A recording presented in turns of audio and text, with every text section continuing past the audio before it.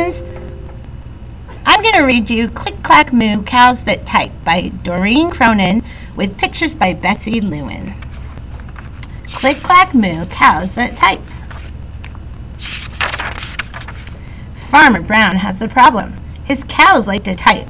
All day long he hears click clack moo, click clack moo, clickety clack moo.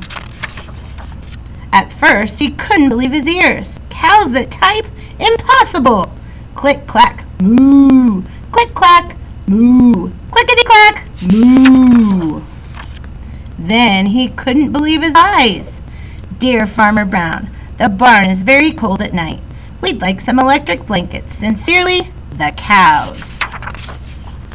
It was bad enough the cows had found the old typewriter in the barn. Now they wanted electric blankets? No way, said Farmer Brown. No electric blankets. So the cows went on strike. They left a note on the barn door. Sorry, we're closed. No milk today. No milk today, cried Farmer Brown. In the background, he heard the cows busy at work.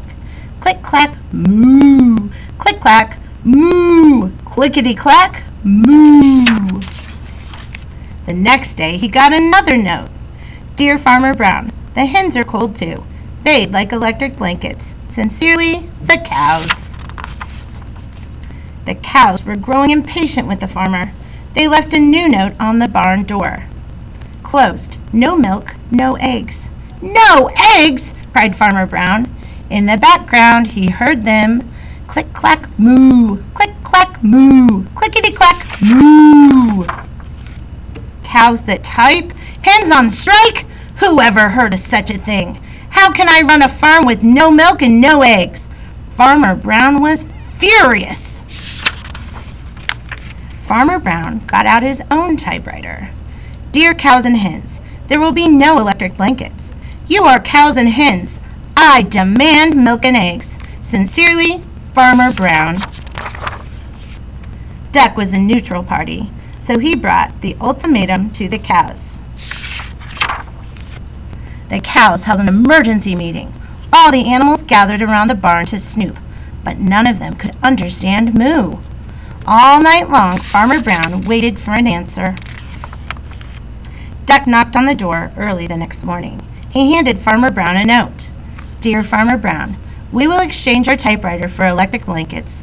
Leave them outside the barn door, and we will send Duck over with the typewriter. Sincerely, the cows.